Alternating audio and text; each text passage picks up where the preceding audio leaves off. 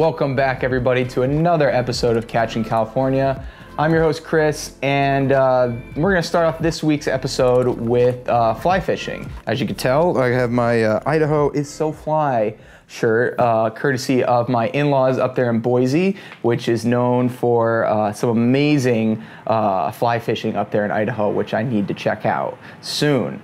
Now, I headed up to Lake Balboa, which is in Van Nuys, just north of LA, with my buddy Joe, and we were going after, the numbers, because Balboa is not really known for its huge fish, or at least huge bass, but it's got a lot of fun small fish that you can go after.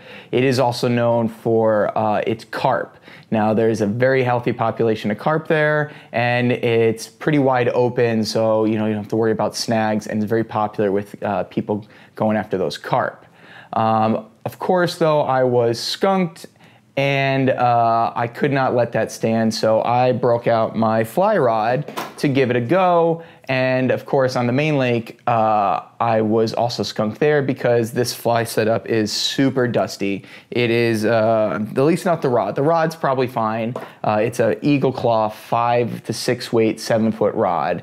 But my line and my reel are back from when I had no idea what I was doing with fly fishing. And the reel came off a beginner's combo setup from Dick's. So I need to step up my game a little, or at least just redo the setup and make sure it's done right. So I found a small pool below the lake at Balboa and full of carp.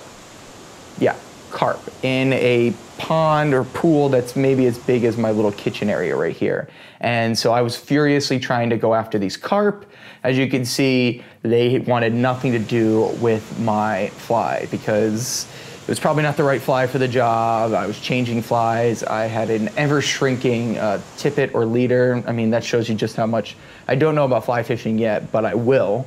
And I was able to hook but land only, hook 2, but land 1, and that one was my first bass. It was a little bass, but it's still a lot of fun to hook it on fly, and check it out. I really have no idea what I'm doing here. I'm hoping I just snag them.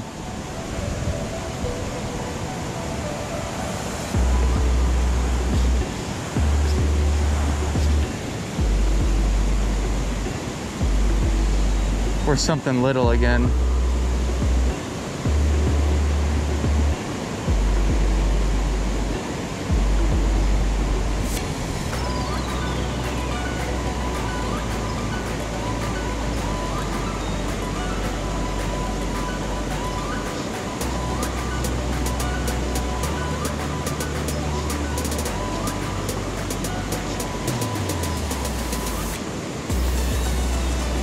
There we go.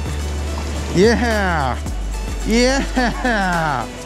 That's what I'm talking about. Oh yeah. Oh yeah. First bass on a fly. There we go. All right, everybody. I don't have my big camera here, but hopefully you can hear me. I just got myself my first little bass on a fly. And as you can see, it's in this tiny little pool where there's tons of carp right behind that waterfall. So pretty good spot. Finally got one. Here's to the fly.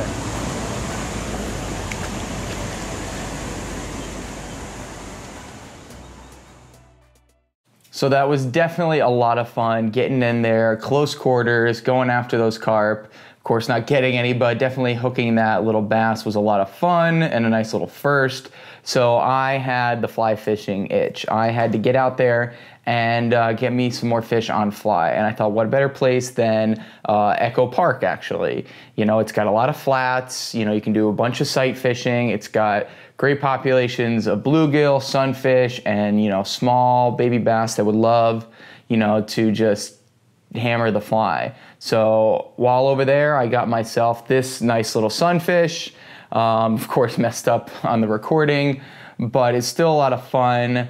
My buddy Joe and I kept, prowling the lake, looking for good spots to do some micro fishing. He brought along, his ultralight setup, but we spotted some bedding bass, and I just couldn't resist and wanted to go after these bass.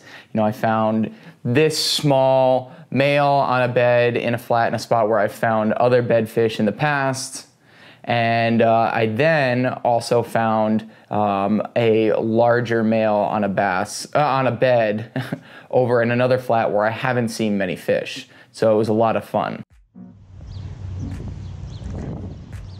This first small bass that I was talking about on the bed, I was targeting with a, I tried, you know, the little Z-Man micro jigs, micro finesse jigs. You know, I threw small drop shots at it. Wasn't really interested, and of course the turtles were going nuts at it.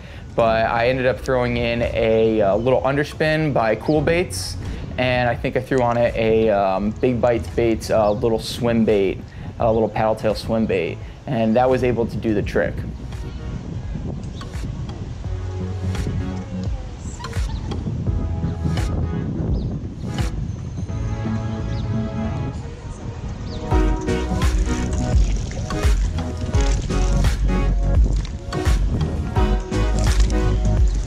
Hey.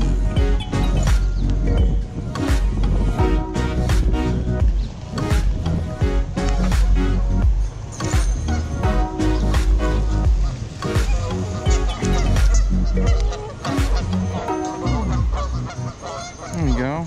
Oh, that's in the way. That's great.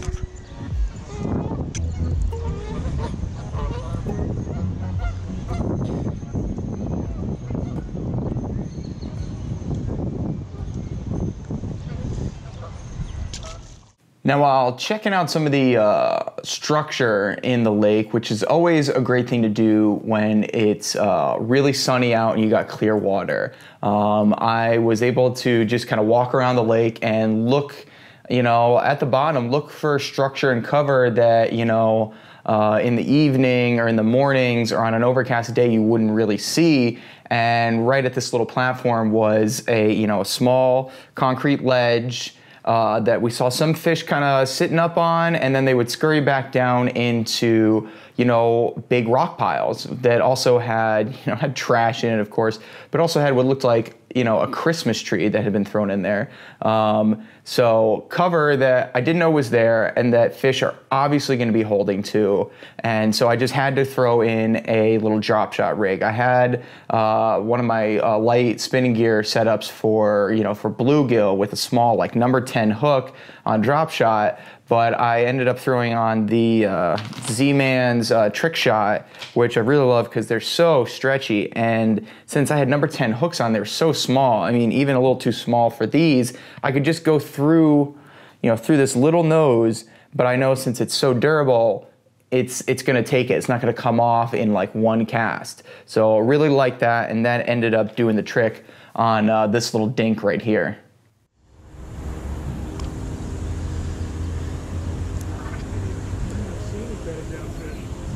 Look at this. You can see all the structure right here.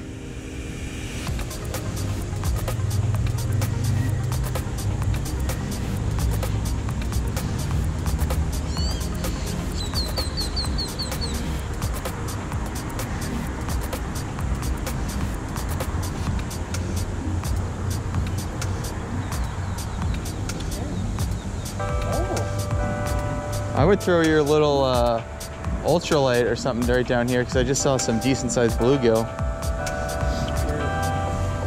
Right where I am.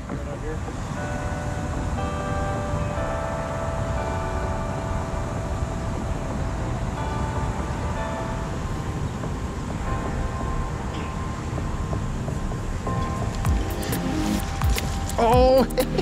There you go. Where is he? Right. Straight down? Straight down. Look at that, tiniest hook too. The hook's so tiny, I couldn't, I had to put it barely through the bait. Oh my God, that's so tiny. I can't even get a handle on the hook to get it out.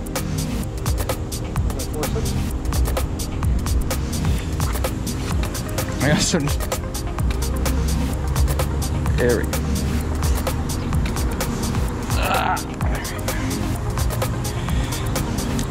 Stick with me, buddy.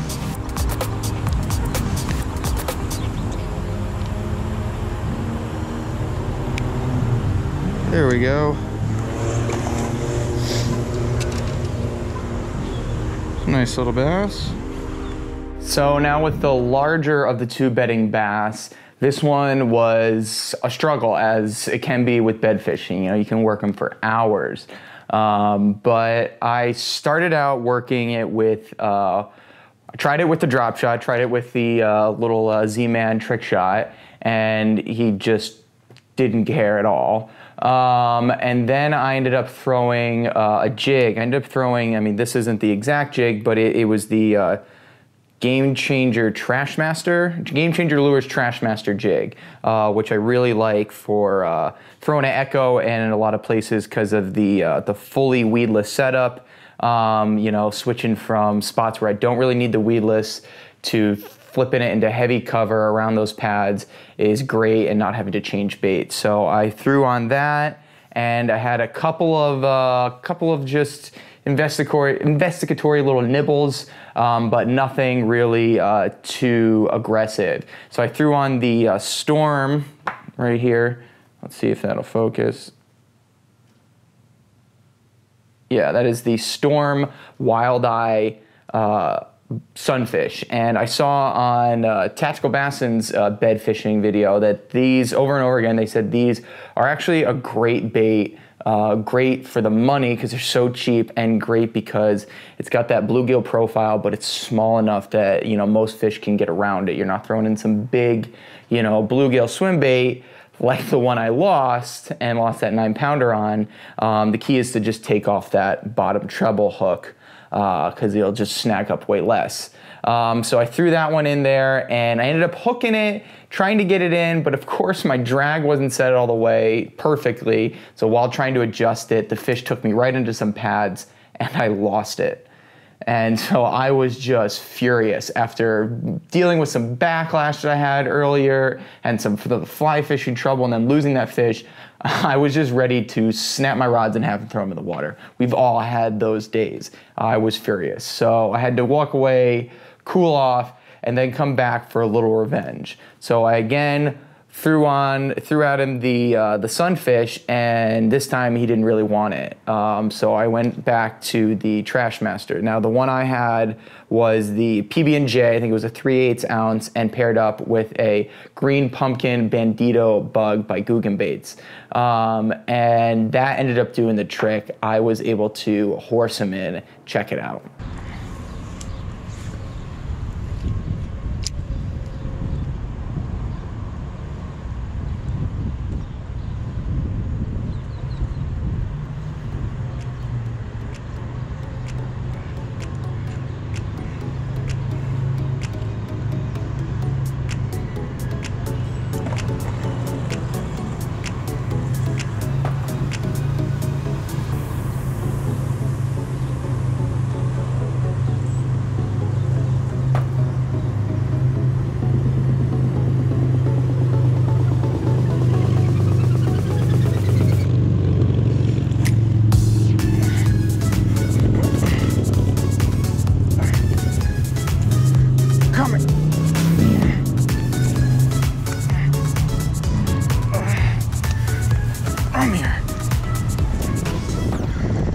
Yes.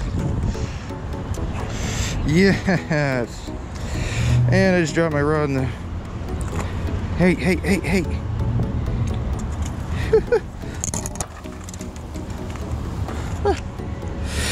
Oh, yeah. Oh.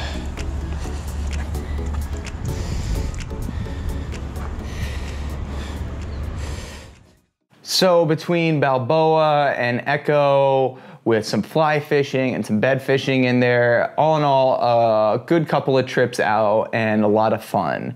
You know, I definitely have the itch to get some more fish on fly and really clean up my fly fishing act.